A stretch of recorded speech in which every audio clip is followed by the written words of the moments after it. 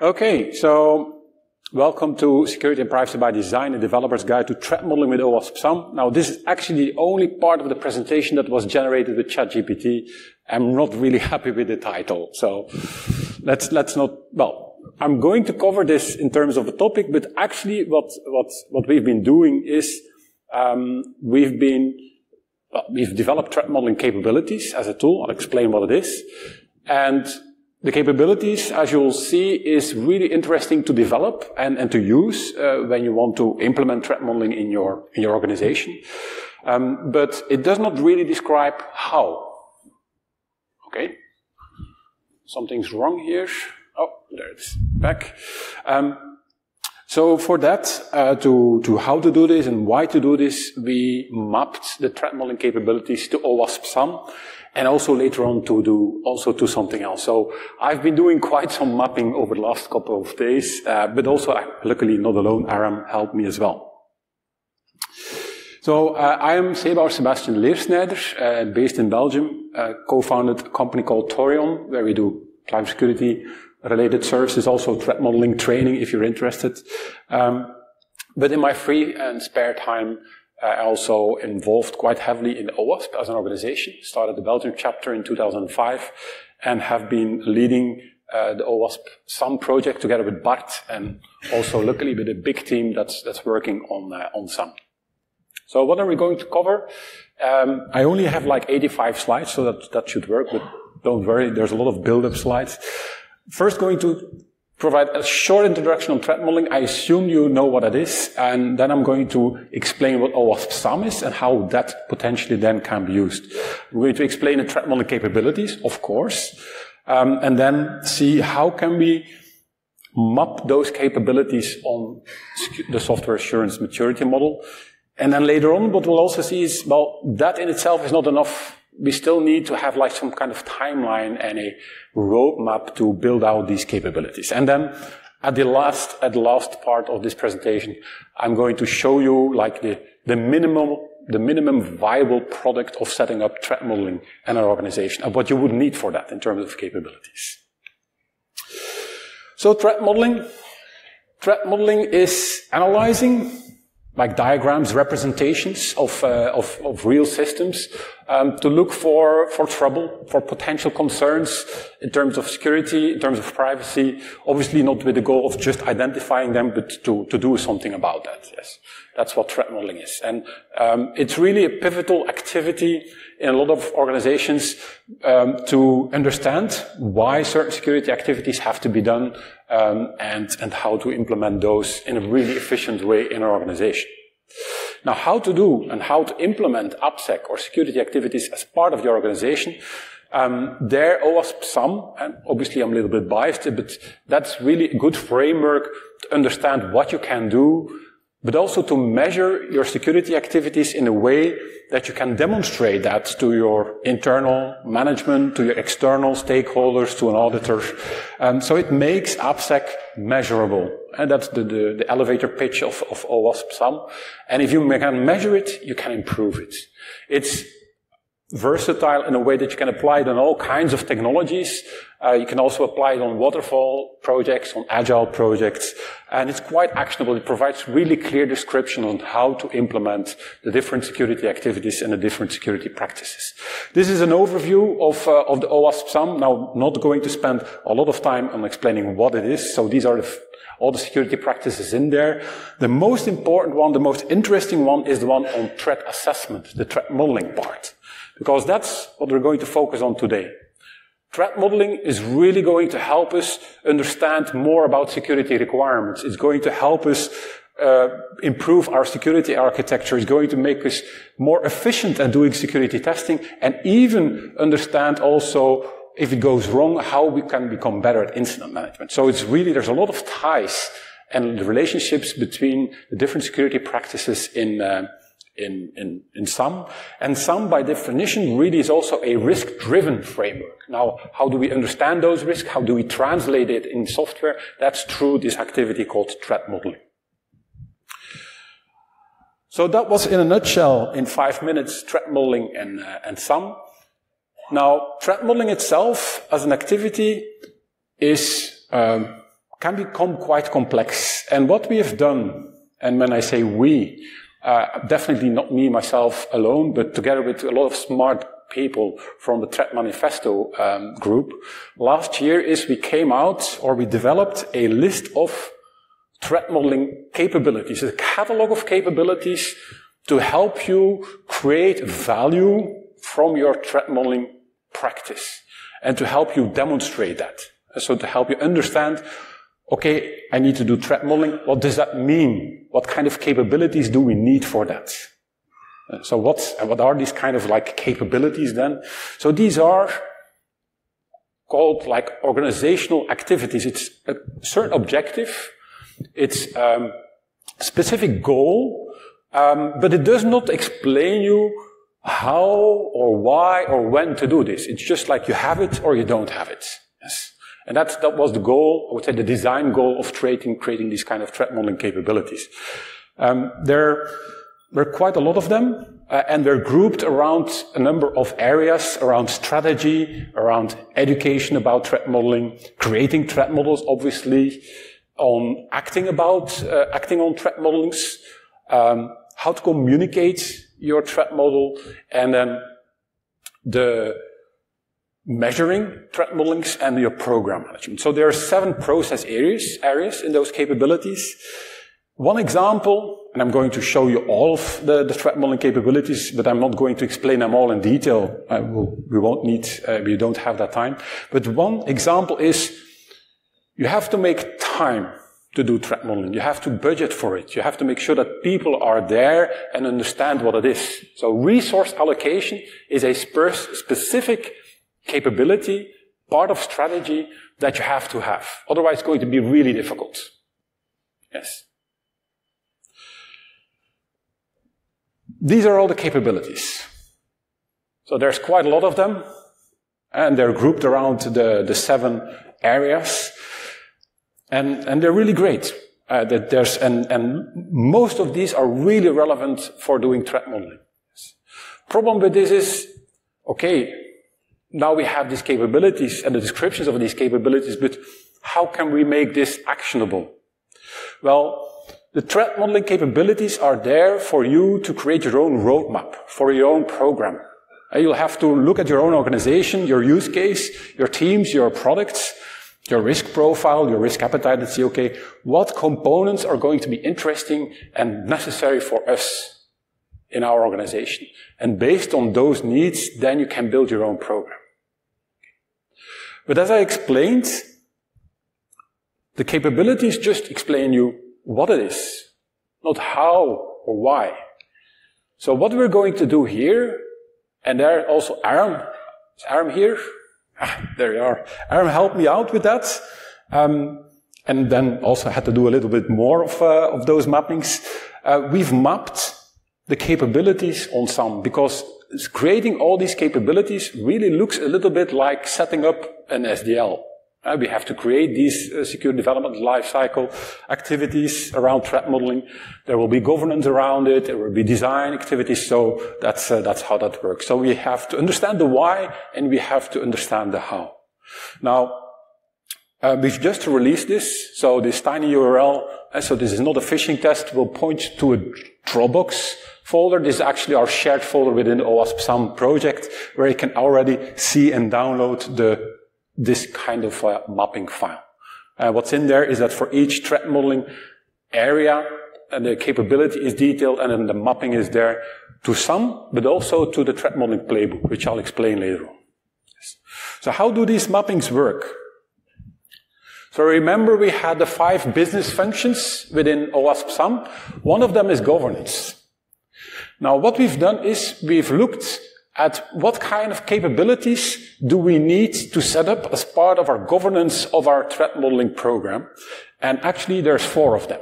Value assessment, status tracking, value-driven management, and metrics-driven management. Now, by mapping these, and for all the value-driven management is the first one, this is structuring and managing and defining your threat modeling program and demonstrating the value of it. Yes, that's how it works, and that's this part. So this is a description here of this particular capability is.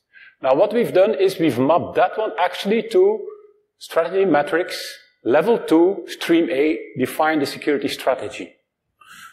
So to actually create this capability, this will be a part of your software assurance maturity activity defining your security strategy. And you'll be doing much more than only threat modeling, but this activity in SAMM will help you create this kind of capability. And that's how the mapping works. And this is just like one example. I'm not going to explain all them individually because we've mapped all of them. Yes. So next one, value assessment, maps on defining basic security metrics. Status tracking is setting your KPIs, tracking the progress of setting up your threat modeling capabilities program. And then metric-driven management is measuring what you're doing, and this is driving your security program through metrics. And this is the first part of mapping controls, all these, capabilities to strategy and metrics. That's not the end. We also have to put in place governance around the execution. And that maps towards our policies and standards. So we have to mandate or at least encourage threat modeling as an activity. So by building that in a way that we're setting up our policy and the way we're working within our organization, that will help and support the different teams in doing this. And then also we need to have that resource allocation that I explained earlier on. So this perfectly fits defining policies and standards in OWASP SAMM. Education and guidance is obviously covering a lot of these capabilities. Obviously providing training, maps on people skills development, training assignments, part of customizing the training, adaptive learning, making sure you customize the training towards your own stack, your own, I would say, specific challenges in threat modeling within your own organization. Make sure that it's part and integrated in your training program. Obviously align your training with the way that your organization is working. Don't know why it's doing this. Yes, probably. I don't know. So, okay. All right. And then the resource allocation. So you see some of these capabilities come back because they map on more than one SAMM activity. In this case, organization and culture, identifying security champions. This is a level 1 activity. These are really good candidates to help you out with your threat modeling, so they will be part of resource allocation. Obviously, you have to make sure that there's support in doing this. So identifying security champions, they also need to be supported through a center of excellence, making sure that they know what threat modeling is, that they get time to do this, and so on. This Center of Excellence, which is a level 2 activity in education and guidance, really also maps really well on positive reinforcement, which is a capability that whenever the outcome is of a threat model, that we share that with the different people and different stakeholders and the participants of threat modeling, so that we celebrate success, so that there's a positive feedback loop in the organization. Experience availability, making sure that we have people that have a lot of experience in threat modeling, helping out the different teams in doing that.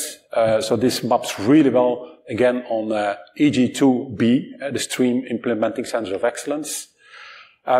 Setting up a collaborative program development, again, maps on this security stream. And then constructive conversations as well. So you see there's lots of capabilities that map on the organization and culture stream in governance, which really makes sense. Yes.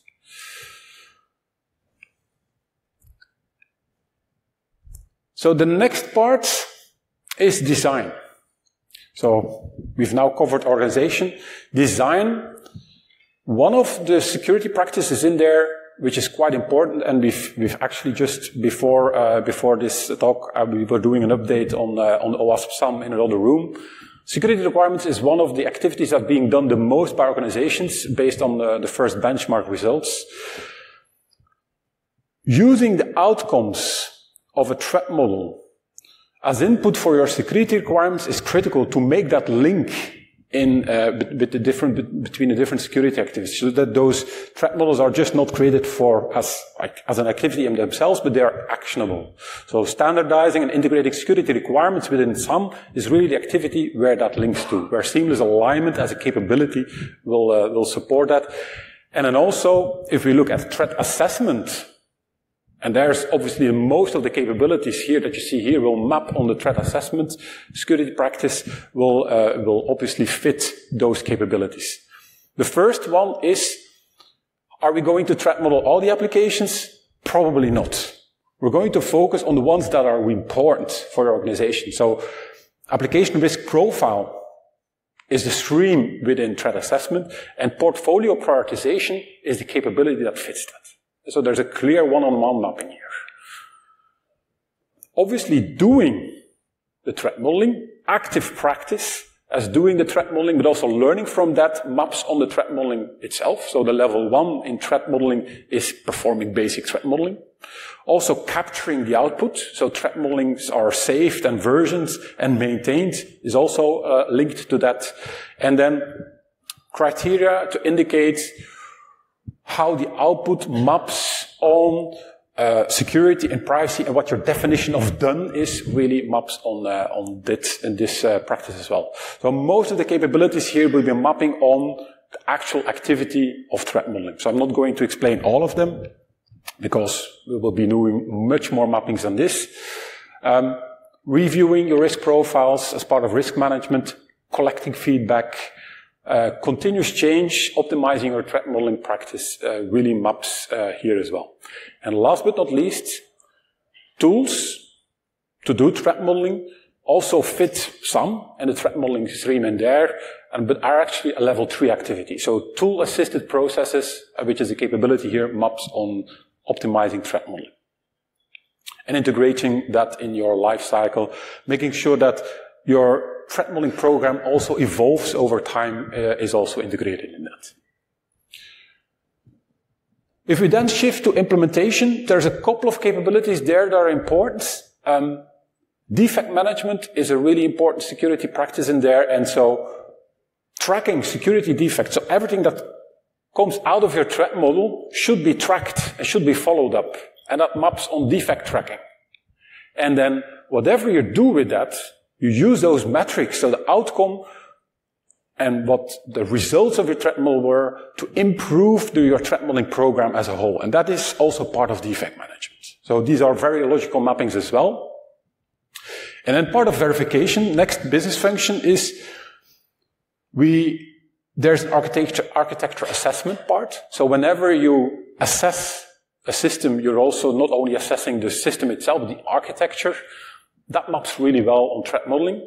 And system and threat comprehension is a capability that's where you ingest the system architecture, and that's really described in that particular stream, and that you put those conclusion and you link that with actually also with extra threat knowledge. So we'll be seeing this one, also this capability coming back in a couple of other SAMM practices as well. Pattern catalogs. Once you do more than a couple of threat models, you'll see the same kind of risk patterns come back again and again.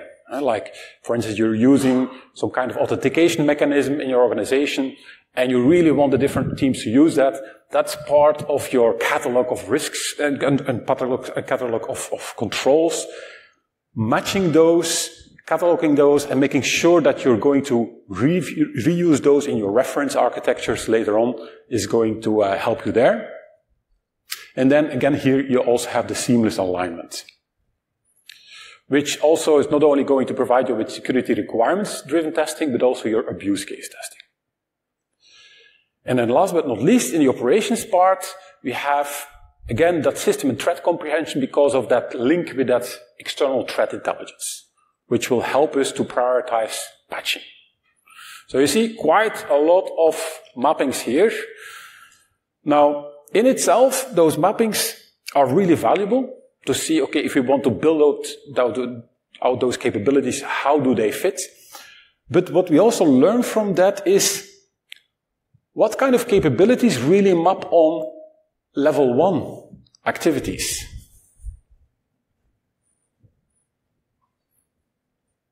Okay. So maturity level 1 activities, because of the mapping to the streams, we've mapped them up until the level of the maturity. These are the level 1 capabilities that we have in the overall catalog. So if you want to do the least amount of capabilities for basic level, maturity level 1 of SAMM, these are the capabilities, and they'll come back later. Obviously, we've also identified the level 2 capabilities and the level 3 capabilities. And you see here that these map really well on capturing feedback, becoming better at this, improving your program. And we also have a couple of orphans. It means that SAMM is not perfect. Obviously, we can't map everything into a SAMM, but also the threat modeling capabilities cover a couple of capabilities that were just hard to map in individual activities in SAMM. That's absolutely not a problem, you just have to be aware. So now we know how to integrate these capabilities or how to map these capabilities on SAMM. This will probably also provide us with the answer to why are we doing certain of these capabilities, why are we building this up? But the next step is also okay, in what kind of order do we do this? Do we start from scratch? What kind of capabilities are we going to do first? So we need a roadmap to do this. So there we already have another project within OWASP.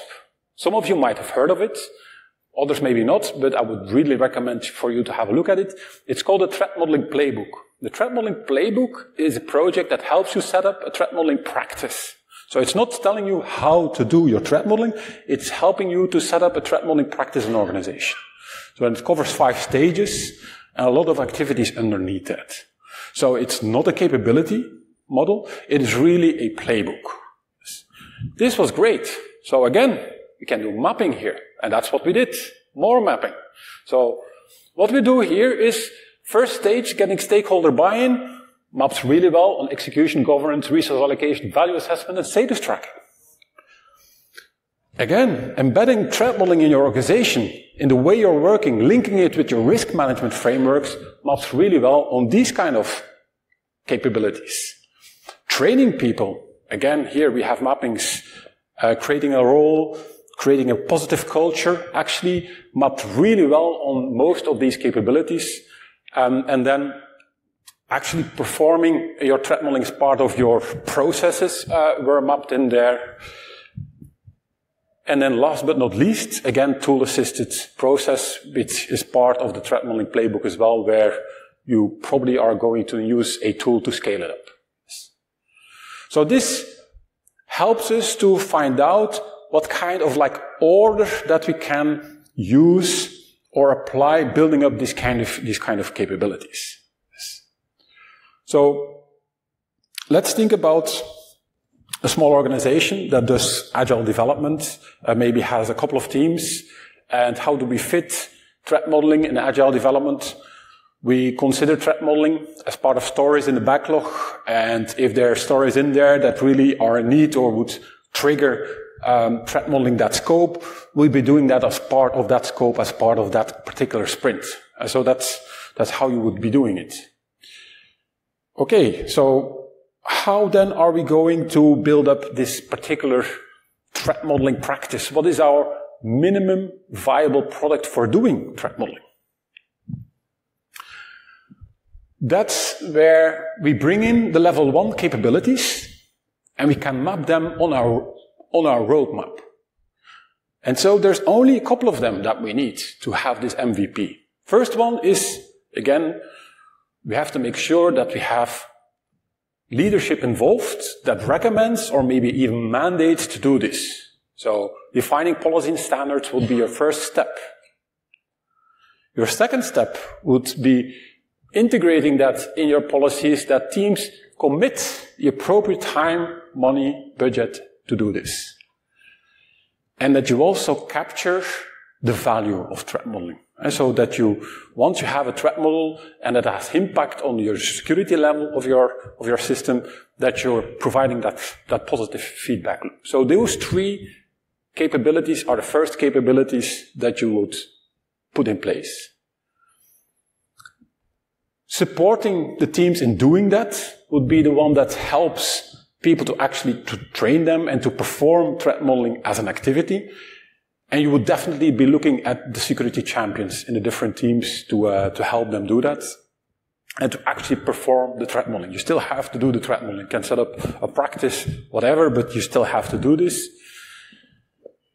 Obviously, if you have a couple of these applications, you have to prioritize your different threat modeling activities. You have to make sure that you capture your threat models. You make sure that you evaluate your architecture for the different typical threats and that you link that to your risk management process. And that's it. This is it. So we went from all the capabilities to the, what is it? 9 capabilities that you perform or that you set up in this kind of roadmap to come up with a minimum program that would help a small to medium organization to help to do and start threat modeling. So that's the output. We had to do a lot of mappings for that, but actually it was quite useful, and it makes the capabilities much more tangible and usable to structure those in this kind of roadmap. So with that, the next steps, what did we learn? We mapped these capabilities, and we did a lot of mapping here. We have some assurance that the mapping is good, but really want to also make sure that it's good enough. So we've shared those. Again, have a look at them, and we'd really hope that you'd review those mappings and see how they can be improved. But of course, I'm pretty sure that we've missed maybe some of the mappings or they can be improved.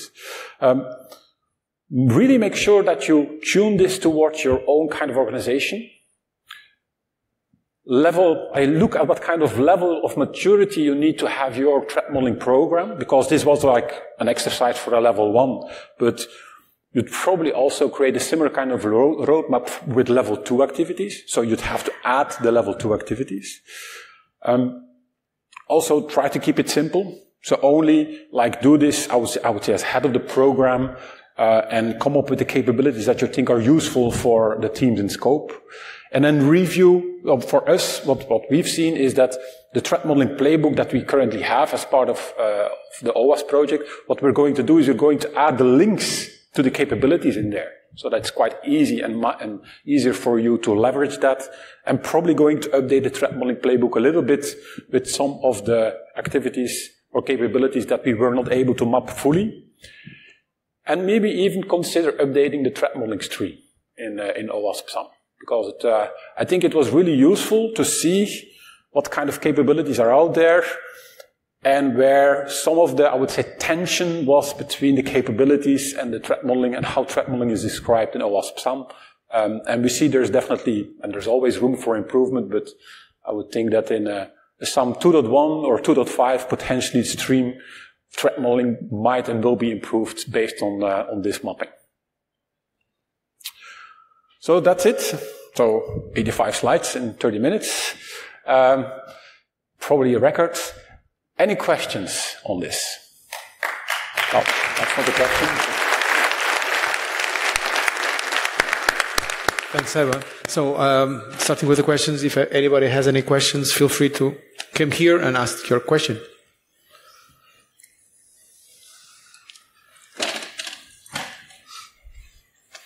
Hello.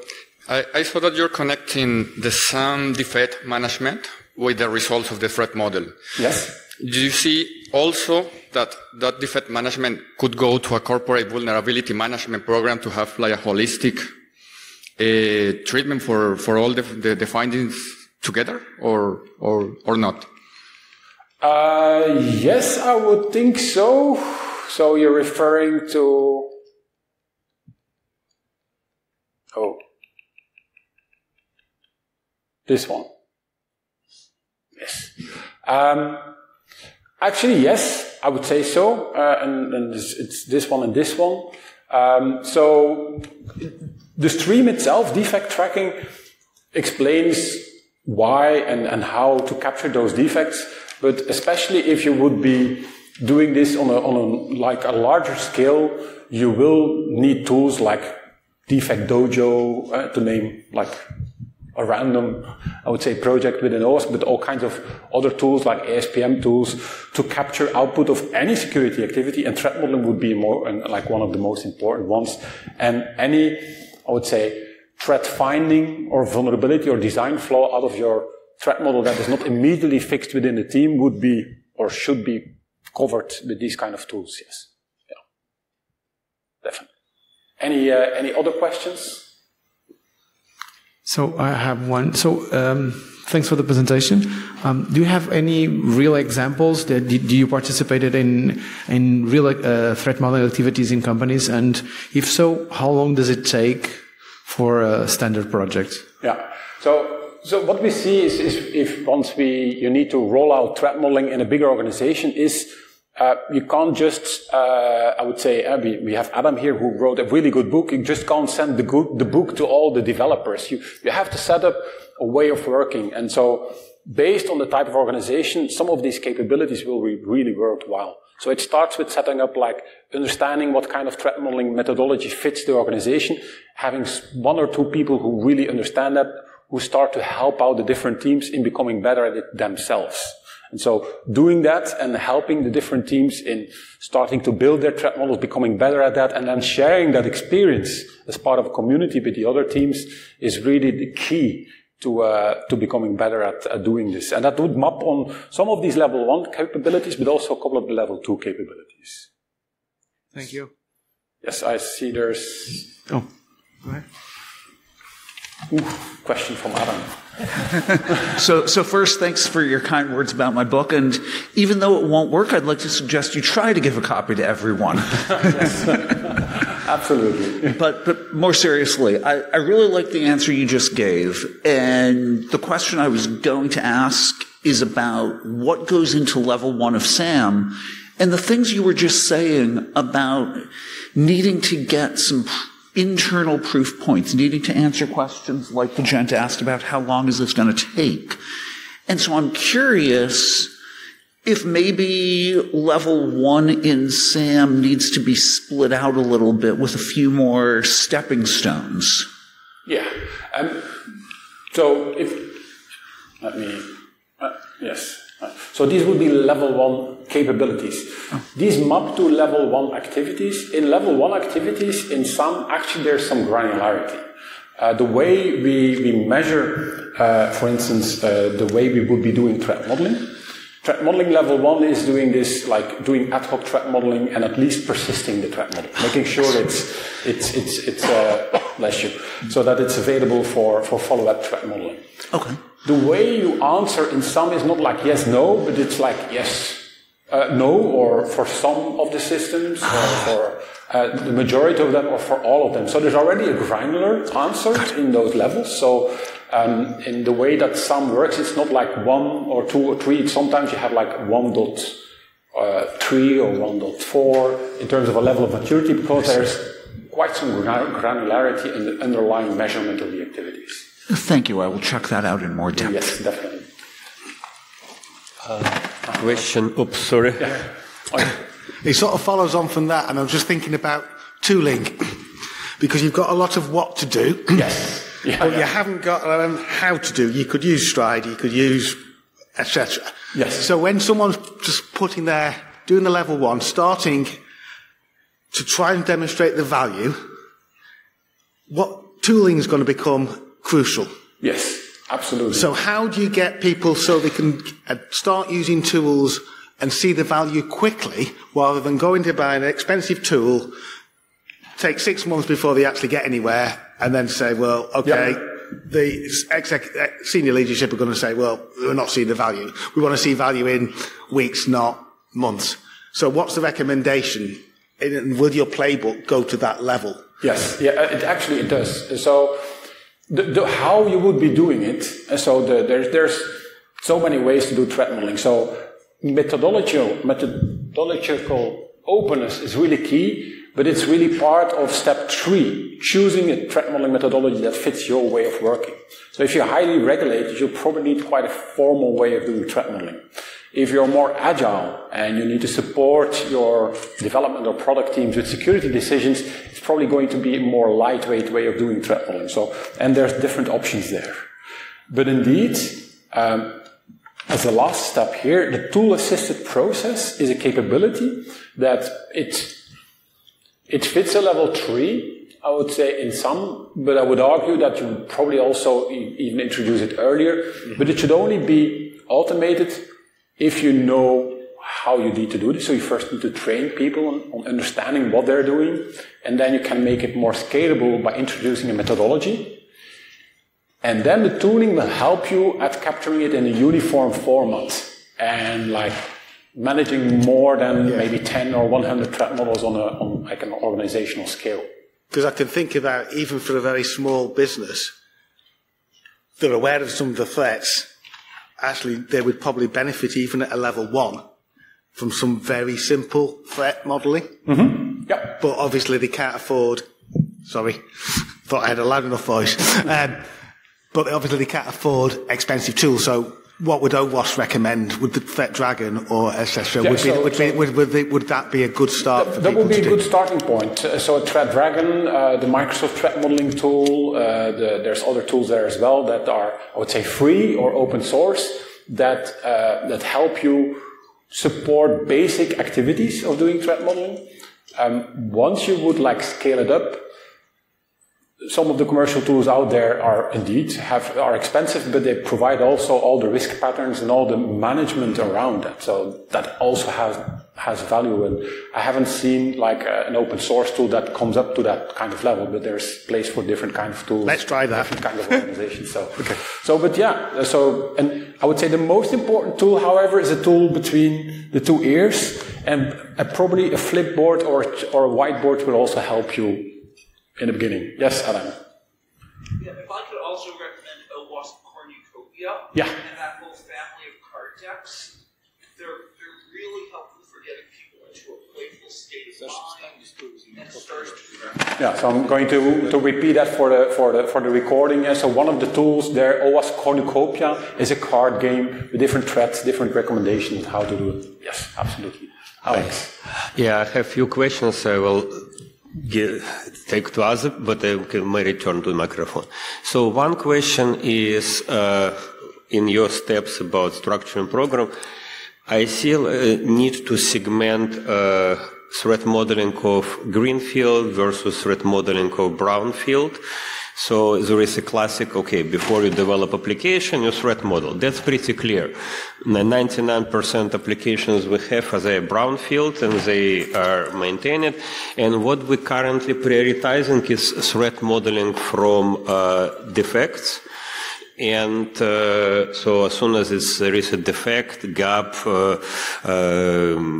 it has to be threat modeled.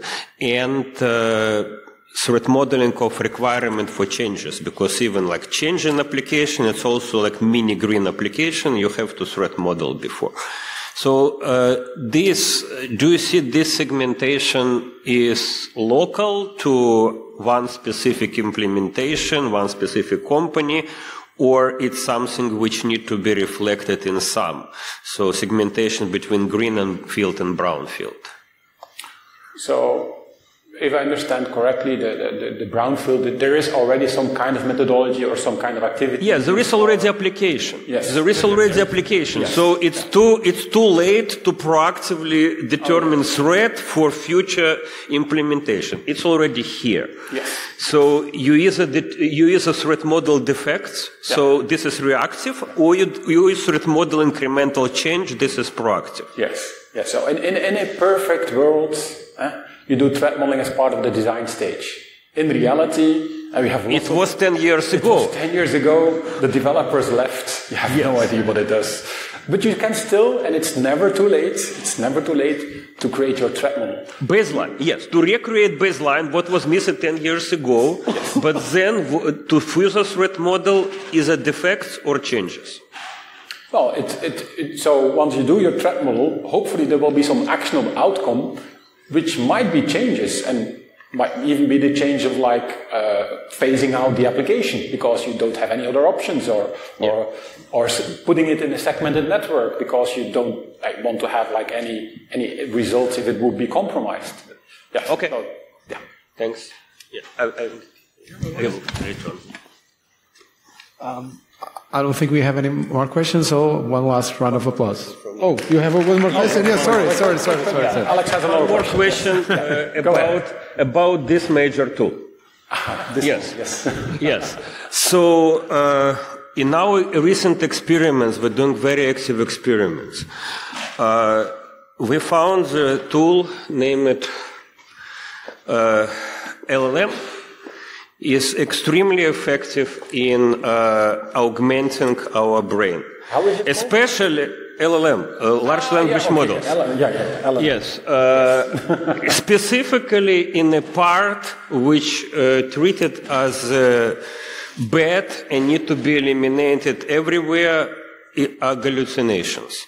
So what I found the problem, many developers I work with, they cannot imagine bad scenarios. It's difficult for them to hallucinate. LLM in a hot mode, doing it perfectly. So perfectly good structured prompts gave us very good results of very good threads, which later validated and found like, oh yeah, we haven't even thought about this. So what do you think about this direction? Have you heard anybody else experimenting in this direction? Any specific prompts? We're working on prompts on RAG, so we're working this on a full-scale LLM application. So we should probably consider one of the capabilities to be around LLMs or with generative AI or AI in general. I think it has its value if used in a correct way. So there's definitely ways or scenarios where an LLM can help you increase that understanding or automate the creation of your threat model.